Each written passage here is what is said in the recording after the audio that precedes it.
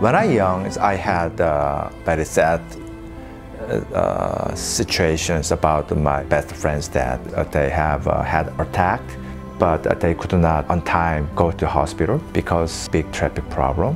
How about we can know the future is about a traffic condition, like a traffic congestion or traffic risk. So our predicted driver solution, we analyzing is a lot of big data in the cloud system, and then using AI engine can predict the future traffic status. So a driver can save time or avoid a high-risk traffic area. Using artificial intelligence algorithm, our technology is the most accurate in the world.